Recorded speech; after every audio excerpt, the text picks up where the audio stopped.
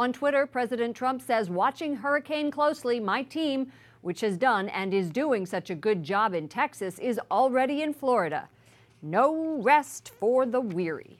The tweet came hours before the president met with congressional leaders to discuss funding of helping victims of hurricanes Texas and Irma. The president met with leaders from both sides of the aisle and chambers today in the Oval Office.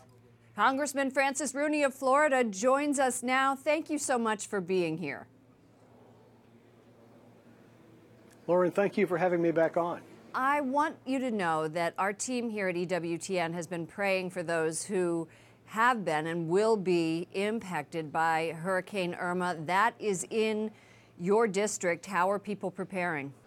Well, I hope that people are heeding some of the messages that we've been sending out about the contacts for the emergency operations people and the first responders and the police. And I just, prayers are key, and we have to hope that this thing won't go where they say it's going to go, and that if it does go, that people will heed the warnings that have been put out and get to high ground and be prepared to evacuate if possible.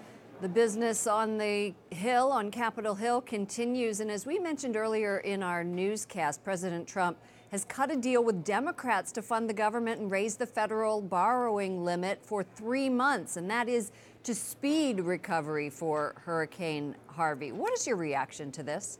Well, I think it's imperative that we fund FEMA to take care of the devastation that happened in Texas. And I guess we're going to have to get ready to do it again next week. And of course, the debt ceiling is a separate issue. I kind of, as a business person, I'm always bemused by all this discussion of the debt ceiling. It's not about the debt ceiling. We have to pay our debts. That's what makes us the full faith and credit of the world. What we've got to do is get our spending under control. And that is going to be accomplished how? Good question. You know, we have had difficulty in this Congress cutting mandatory spending. And if you look at the federal government, 1/3 is Social Security, 1/3 is all of the Medicaid, welfare, Medicare, et cetera, benefits. So that leaves 1/3 for everything else, and of that 1/3, 2/3 defense. And it seems like this is going to be something that Republicans are really pushing for. I'm wondering what is going to be able to be accomplished by this Congress by the end of the year. There is so much that is on your plate. Well, yeah, because you know that the Senate struck out on health care reform after the House did the heavy lifting, and we're still reeling from disappointment about that.